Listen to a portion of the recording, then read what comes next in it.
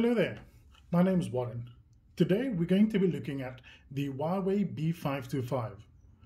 Now this is the router we're currently providing to our customers for our LTE connections. And we're going to be looking at popping the SIM card in and switching this router on so that we can see what the lights look like and what they actually indicate to us. And then we'll look at logging into the router and applying some of the settings that we need to apply. So without further ado, let's have a quick look at our router here. So on the front section of the router, we're going to find the LEDs that indicate to us what the router currently is processing. So at the moment, we're going to be looking at the power LED, we've got the mode LED, wireless signal LED, the LAN signal LED, and the mobile signal LEDs. So the mobile signal LED indicates to us the signal strength that your router is currently getting. Bad signal strength will be indicated by 1 or 2 LEDs, whereas we'd like to be anywhere from 3 and above. So let's just check the back. So on the back section of the router, you're going to find your different ports. So specifically, we're going to find power. We're also going to find the different LAN ports. And then we've got USB for storage, and then the telephone and the reset button. So that reset button is going to be for resetting your router to its factory default settings.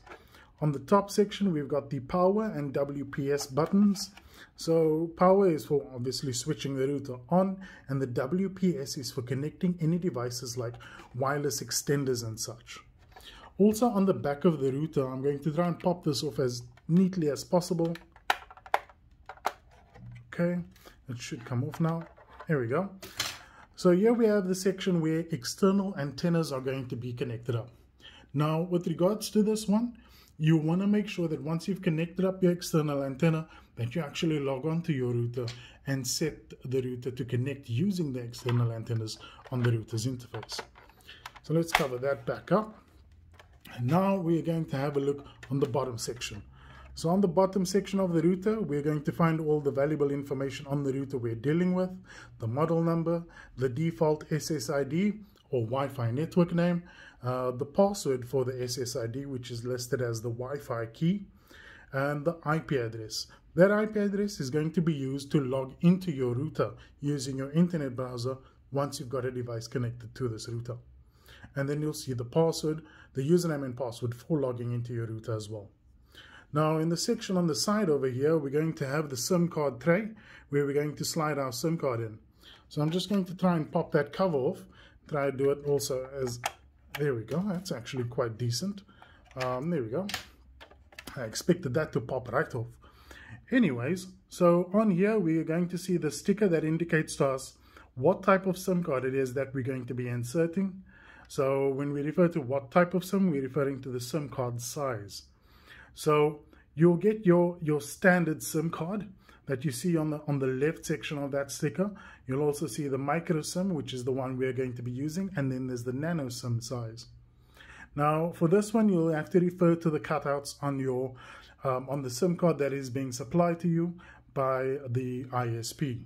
And I'll leave a little diagram to show you exactly what it is that we are talking about. So that being said, there we see our SIM card slot. And that little sticker also indicates to us what side the cutoff corner has to go in. So I'm going to grab the router here and we're going to have a look at our SIM card. And based on our sticker information, that's how we're going to be popping our SIM card in. So let me just pop that in right there. And you're normally going to hear a little click, and that's when the SIM card has been grabbed by the router. That hasn't been grabbed.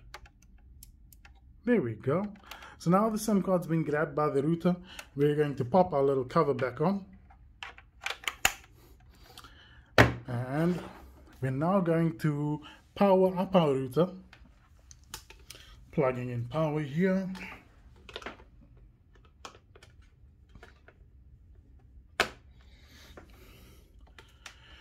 And we're going to plug power in on the back. So that's where your power cable is going to go in. The router by default is going to go through its boot up process. As you can see, the lights on the router as well.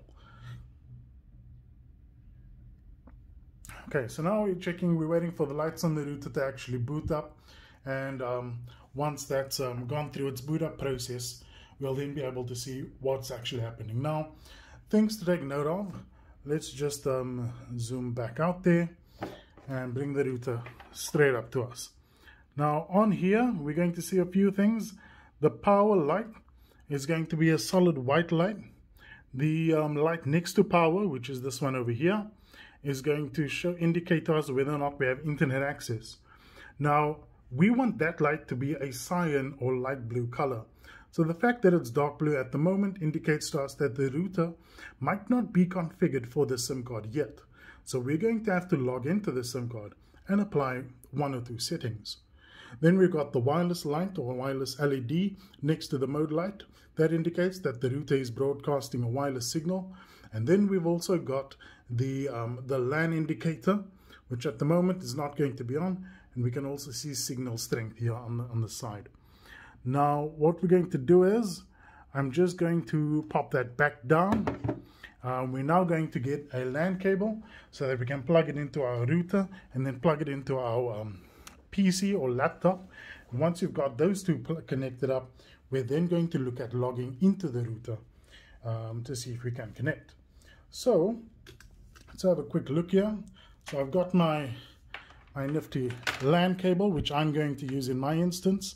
Normally you get a yellow LAN cable with your router as well. So I'm going to pop in LAN cable. Any LAN socket on the back will be fine. Turn that back around, and then now what we're going to do is, on my laptop I'm going to also plug in the same I'm going to plug the LAN cable into my laptop that I've got chilling at the back over here.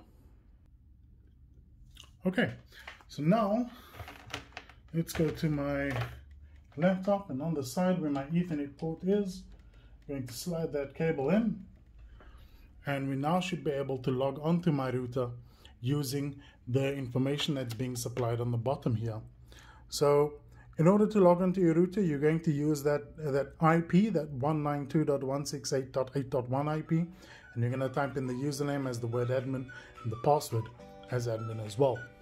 Okay, so let's go ahead and get onto the router and see what our connection looks like.